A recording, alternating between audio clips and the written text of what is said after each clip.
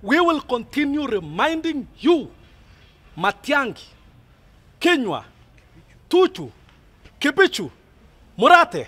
We will continue reminding you every minute, every moment that this country belongs to all of us.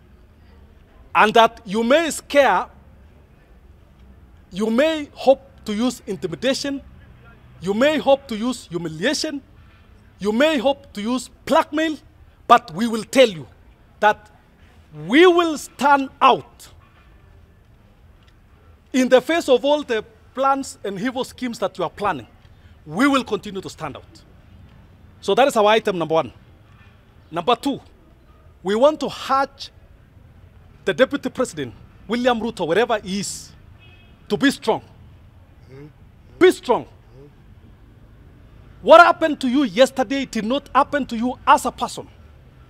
And they don't realize, you know, the problem with the schemers here, don't realize that this country is at the verge of a revolution, which they don't understand.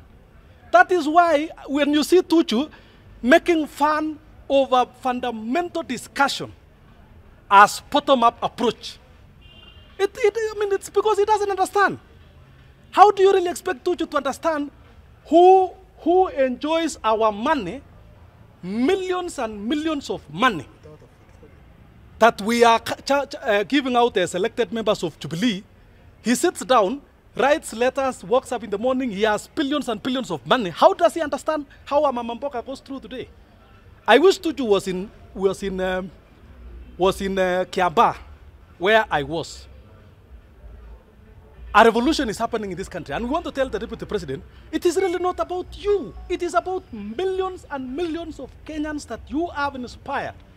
And people like Tuchu, who are living on their sunset years politically, may not understand. And we are told, by the way, in all revolutions that happened, whether it is the French Revolution, whether it is the American Revolution, whether it is the independence in this country, the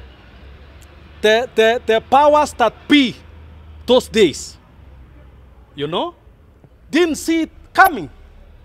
They didn't see the revolution coming. Even the Roman Empire revolution, even when Jesus Christ himself was in this world and telling them that he is the Son of God, the emperor, that the powers that be that time, even Herod, when Moses was telling him that God had sent him, they didn't see it. You know, when Pharaoh was told that God has spoken, they made fun of the message of God that time.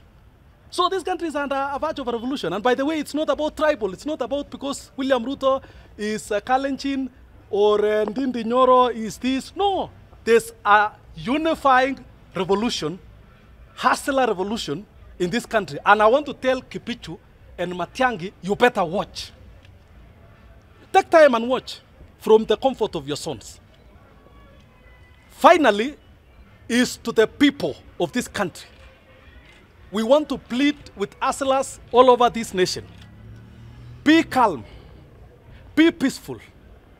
We are suspecting an attempt to foment crisis, an attempt to foment mass protestations, an attempt to foment a civil strife or an uprising.